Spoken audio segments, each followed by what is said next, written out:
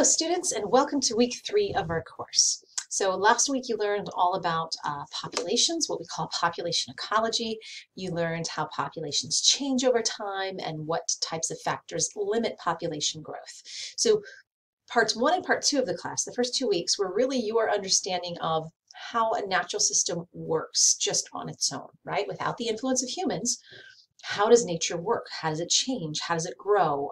What are the important biologic, biotic, and abiotic factors that work into how these ecosystems manage themselves? Now, for the next several weeks, we're going to be talking about specifically how humans are impacting these environments, right?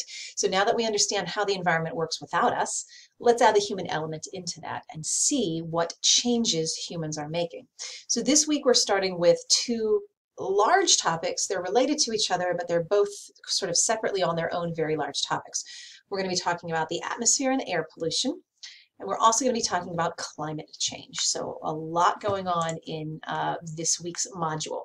So we're going to learn about air pollutants. You're going to learn how they impact human health, how they impact the environment. We're going to be talking about different types of ways that we try to regulate some of those pollutants and try to make the air cleaner and healthier.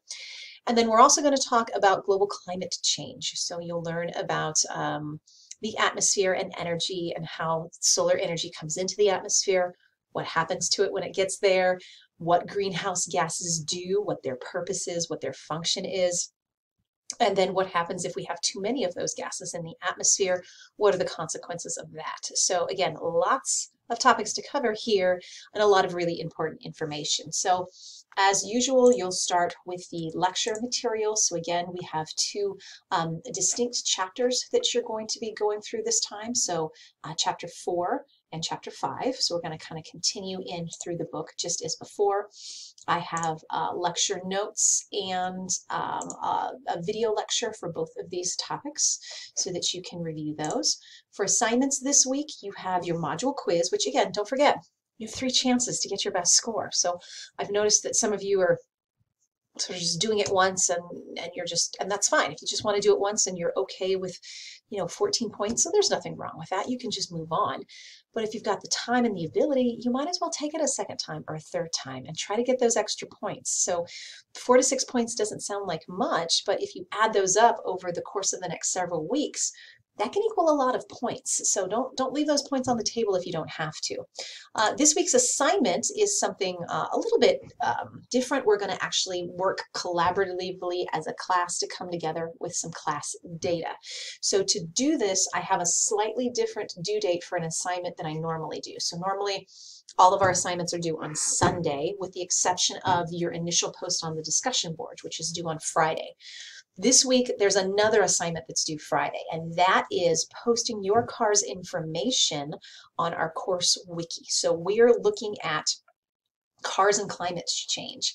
So there is a wiki that I have created that is going to record everybody's class data. So when you get to the assignment, it's going to say click here for the wiki, and you're going to click here, and I've entered an example of the data that you're going to put down. So in the assignment itself, I give you a website to go to.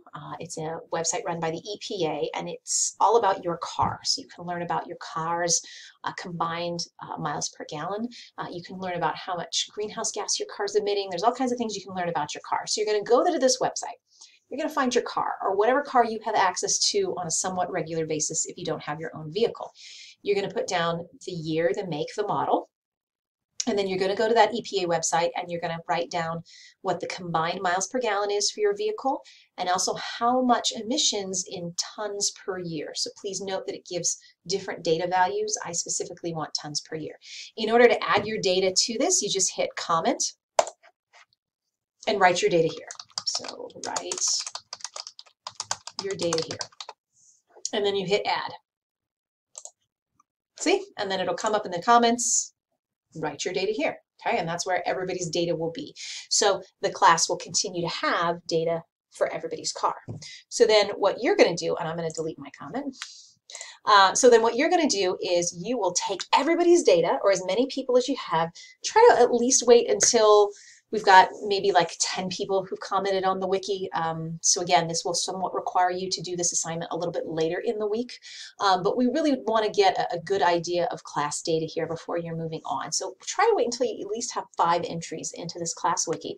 So then you're going to use this data and you're going to answer some questions back in the assignment. So the original assignment that we have, there's a few more questions in there then that you'll answer based on this information.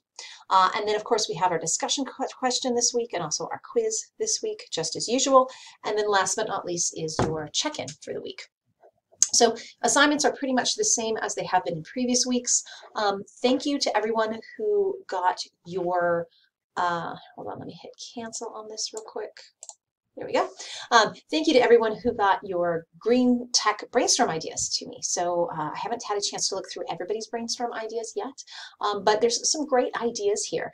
I will say that when I'm giving you feedback on these assignments, specifically this assignment, if you throw something in that's already been around for a while, I might challenge you to find something that's latest and greatest. I'll give you a perfect example. Electric cars. Electric cars are not new. They are not an emerging green technology. They have been around for quite some time. So if you put down electric cars, I might say, okay, what's new with electric cars? Can you find something that they're doing that they previously haven't done before? That might be interesting. But just to make a report on electric cars, yeah, that's not really that interesting. Same thing with like windmills, for example, or wind turbines for wind energy. Wind turbines have been around for a pretty long time. So if that's your topic, can you find something new about turbines? Can you find something about, oh, you can put small turbines in your backyard? That might be interesting, right? But the turbines that we see as we travel through different states and things, there's nothing particularly new or emerging about that technology. So keep in mind that depending on the topics you chose, I might steer you in different directions on things that I think are sort of new and interesting and people probably would learn more about versus things that we kind of already know about. So just sort of keep that in mind. And I will, again, provide you feedback before you move to the next assignment, which the next assignment is actually going to be the outline. So in a few weeks, and you have until the end of the month to do this, you'll choose one of those 3 topics that you gave me, and you're going to give me sort of a 1-page outline, right? You're going to start looking information up. You're going to give me the who, what, when, where, and why of your technology. Okay, and again, those instructions for that particular assignment is once again in that additional materials folder where you found everything else. So I think that's it for this week as far as announcements go. It's pretty straightforward. We have, again, sort of the same pieces of information, same things to turn in that we have previously. Hopefully you're getting used to the pacing of this class. As you notice, we move through things pretty quickly, fairly quickly here. So make sure you try your best to stay on top of things. If you have questions, concerns, comments, anything I can help with, please reach out to me via email. That is what I'm here for. I'm here to help in any way I can. I know we're not face-to-face, so we don't always have those types of interactions, but I'm still here to be a source of help for you when you need it. So thanks, everyone. Have a good week, and I'll talk to you next time.